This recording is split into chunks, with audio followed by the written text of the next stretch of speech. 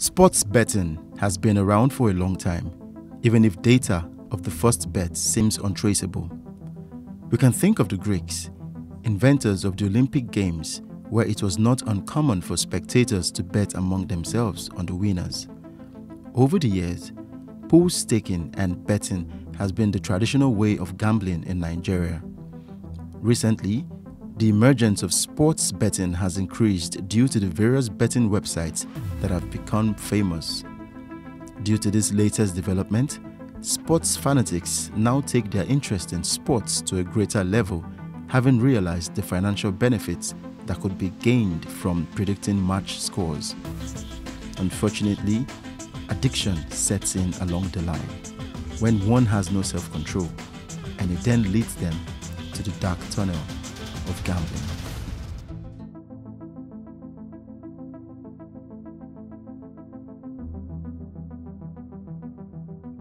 This is Sam, a 35-year-old man who has been through the ups and downs in the virtual world of sports.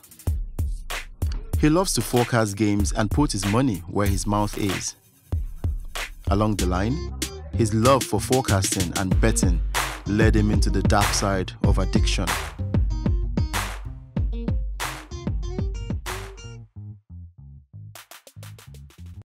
It all started 2015.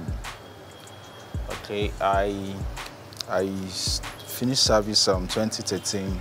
So between that time, I was job hunting, and I've been a fan of sports growing up right from childhood. But I have a neighbor that walked up to me that he won 140,000 with 100 naira. So as at that time, I knew little about sport betting, but I don't know how it works. So I had to sit him down. I was like, how did you come about this? What did you play? How did it work out? So he held the coupon in his hand. I made the ticket. So he showed me saying, I picked this team, I picked this team, I picked that team. So I was like, oh, I saw some other things there. So what does this one mean? What does two means? So he was the one that put me through the fundamental part of the sport betting. Like, okay, if you picked one means the home team to win. If you pick two, that means the away team to win. If you pick GG, that means both teams to score. So I took my time to understand that. He only put me through how it works, how you stake. So I had to do further research myself. So I took my time to walk into the shop. So my first few weeks there, I didn't play. All I do was just to make friends, observe how things work. Oh.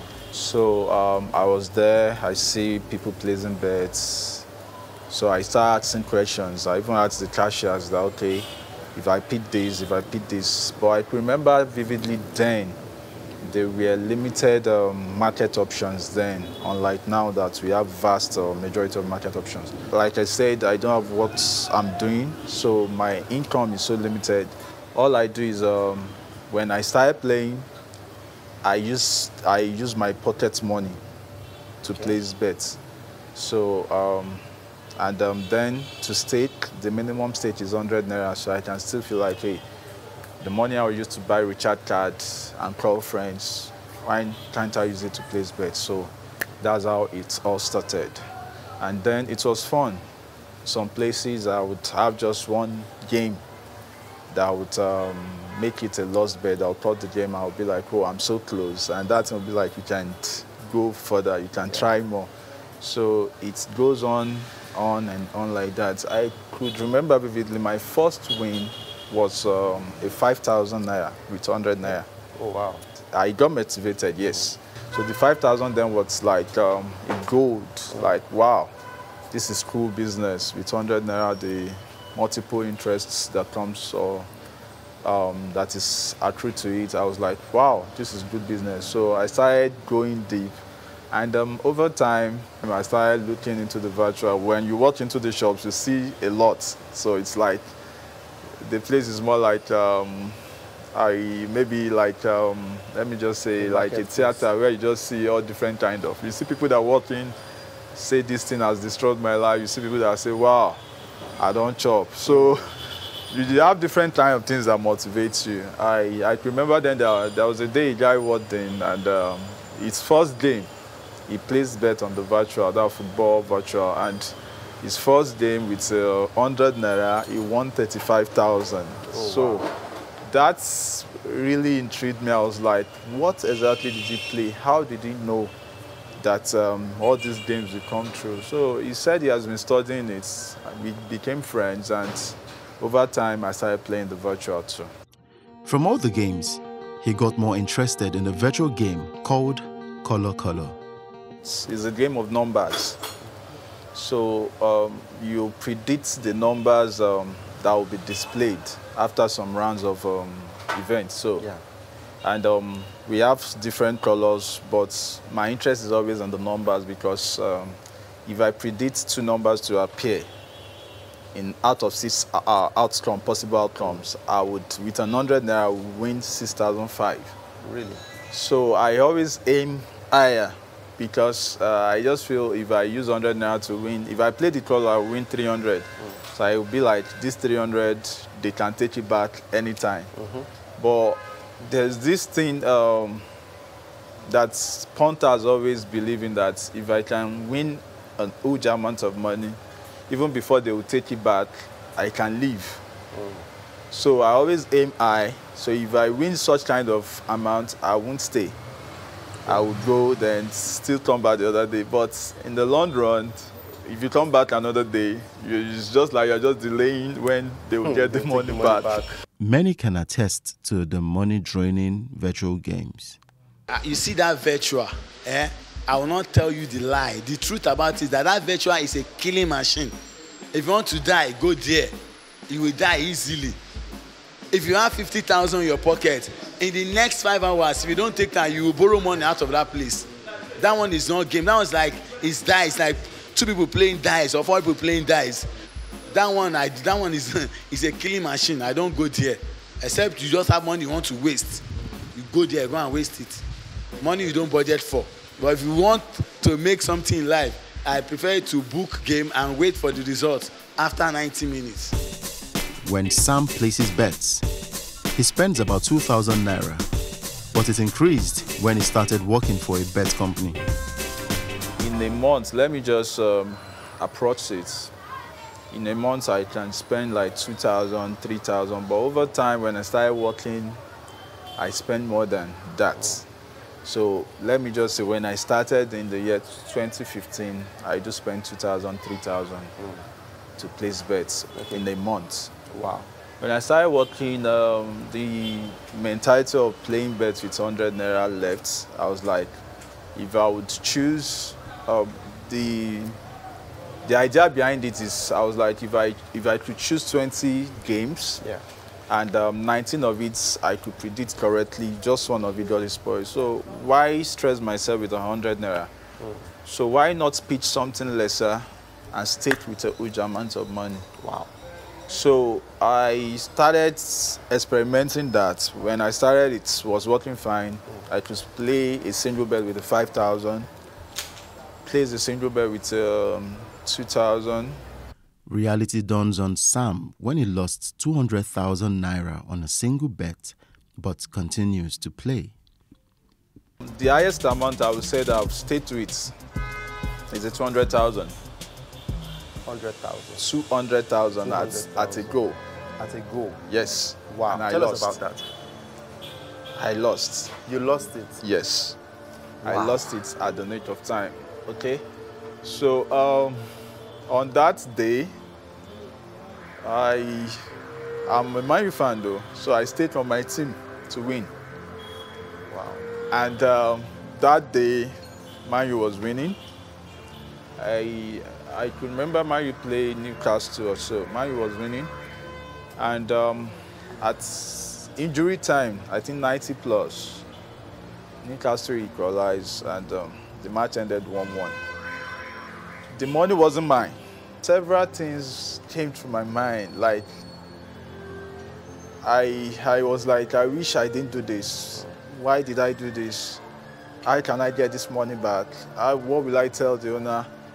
It got so bad he borrowed a lot of money and spent 90% of it on bets. Borrowing money to place bets. You borrowed money too? Yes, I did. What was the highest amount you borrowed? 450,000, yes. 90% of it was to place bets. Now, for me to have been able to secure 450,000, I never knew what I wanted to do with it.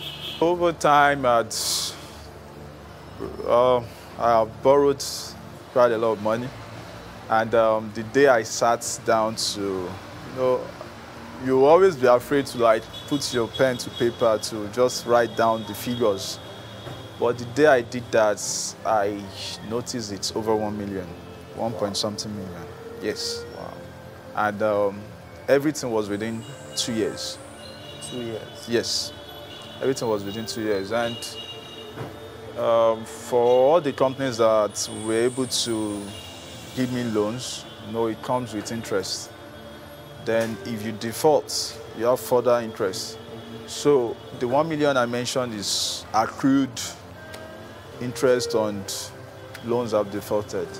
Wow. So I speak with you, I'm still paying back. Wow. So it shows the extent, the damage it has caused. So the day I sat down and I put down names of each company I'm owing and the amounts with the interest.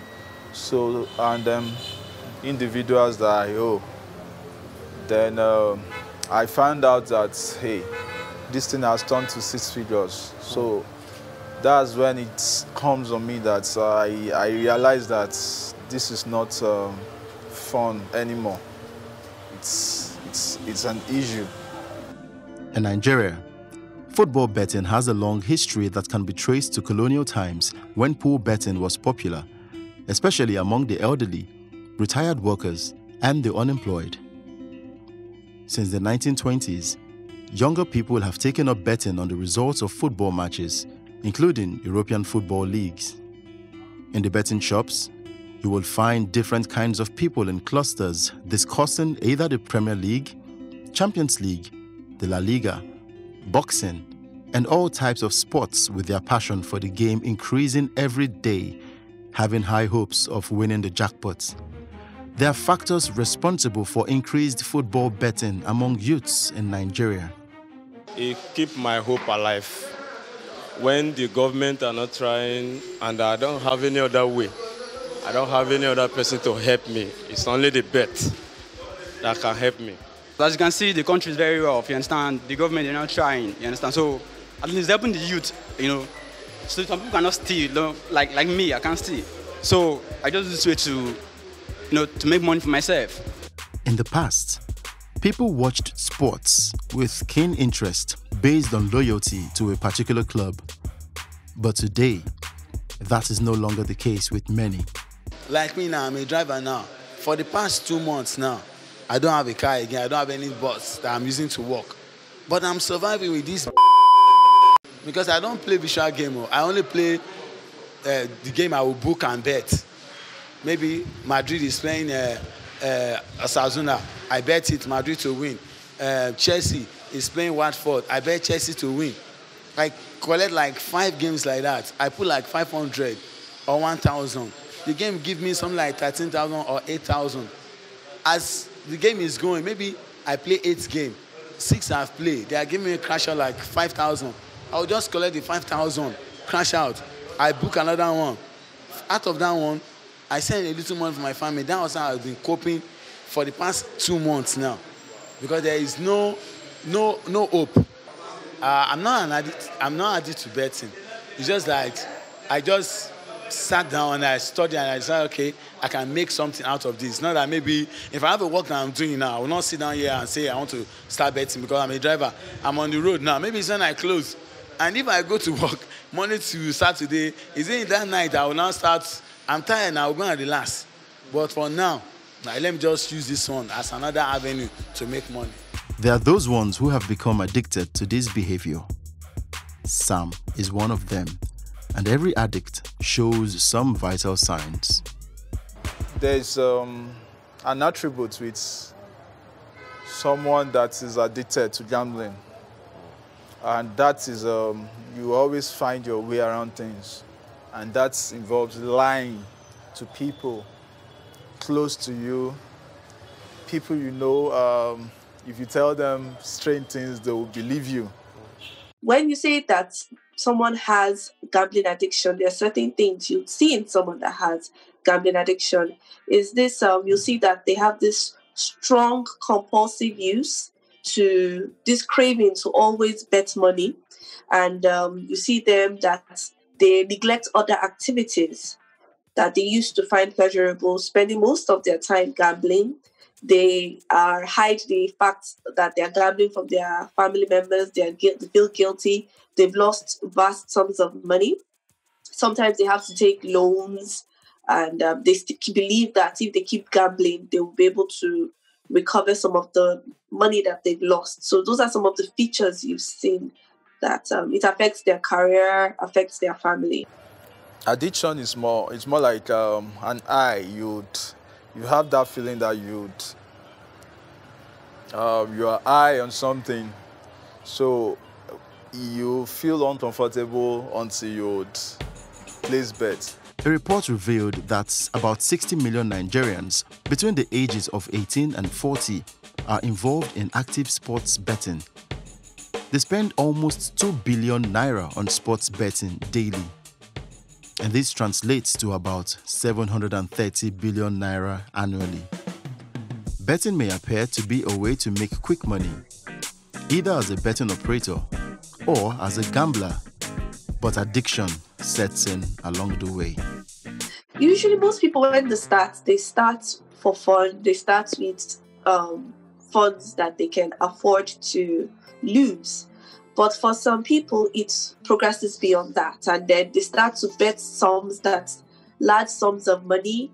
They have, when they can't bet or they are prevented from betting, they start to become very uncomfortable.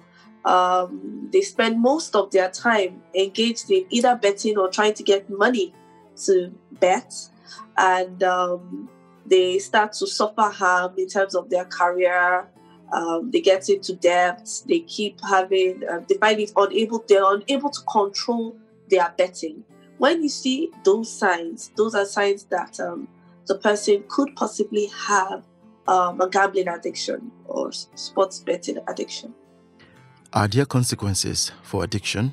Gambling addiction has significant comorbidities with psychiatric conditions. As you might imagine, if you've borrowed a large sum of money and lost it to sports betting, there's a high tendency for you to have clinical depression. It could also progress to having suicidal thoughts and attempted suicide. You could also have post-traumatic stress disorder. You could have sleep problems, sexual dysfunctions. It could predispose to even psychotic breakdowns. So having a gambling addiction predisposes you to having a whole lot of other psychiatric comorbidities. Sharing my experience now, I am someone that loves sleeping very well. I do have sound sleep. But when this issue become a problem, I couldn't sleep well. Wow. There have been different kind of thoughts. You'd start thinking that life is not worth it. You know, such kind of things, and you start thinking of, oh, how am I going to pay this person? So shame comes in, reproach. Loan agencies started looking for me, calling my numbers. I had to start changing numbers. I started withdrawing from people because when I had the encounter with my family members, I had to change my numbers. Then loan agencies started calling me. I had to start withdrawing. So at that point of withdrawing, you want to be alone. Like, it's as if these people don't understand you. So you start withdrawing and That's when the suicidal thoughts start coming in and the lights. Sam's family felt disappointed after they found out about his sports bet addiction. At a point, my family gets to know about this. I used to be like the favorite child. I used to be like someone they're looking up to just bring the name of the family, to to raise the bar for the family, to not to put down the name. But the moment they got to know, I felt like an outcast, because I had different kind of things that really put me down. So after the session with them, going back, I wasn't myself. Is there a way out of addiction? Since we consider gambling addiction to be medical and mental disorders, there are treatment modalities that are available, and it first starts with you having an assessment. When you are assessed, you're now able to understand the severity of the disorder, and the treatment ranges from simple interventions like reading a brochure, to short interventions, to long-term interventions that involve psychotherapy with a therapist. So there are treatment modalities depending on the severity. You need to talk to a medical professional, and then they'll be able to help you with this disorder. Since it is difficult to convince many that caution is needed, it is hoped that Sam's experience and many around us are pointers that this craze for quick wealth is at the end of the day counterproductive, including suicide as a result of depression. My first advice would be to everyone that you should have a high index of suspicion if you are gambling and then you're finding it difficult to control your sports betting.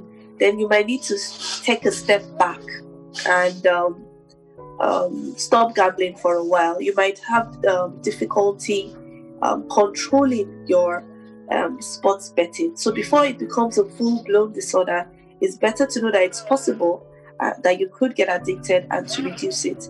Now, if you do have a problem with sports betting, is affecting your schooling, your work, your marriage, your relationship with people around you, then it's advisable that you get some treatment. You could come to any neuropsychiatric center and have an assessment done where a treatment modality is available. And lastly, you should tell people around you if you're having this problem. Too often we are too stoic in our culture. We tend to hide things. If you're having difficulty, let your friends and family know, and then they will be able to put in place a support system that will be able to help. For people that place bets, this would be my advice. It's supposed to be fun, yes. You can state on what you like, and you can have passion for it. You know, people have different kind of hobbies. So, but the moment you notice you're losing sleep over it, the moment you notice it's affecting your health, the moment you notice it's affecting your relationship, because as an addict, and the effect of most of these things is you withdraw from your loved ones, you hurt them, you hurt yourself, your head status, emotion, your mental state, at a point you realize you're losing it. So if at the moment you notice it's getting to that point, you need to speak up, seek help. It's very, very important. In my case, I didn't do that on time. And if you're seeking help also, I would advise to seek help from the right channel. At a point, I had to go to religious leaders to seek help. The earlier you stop, the better it is.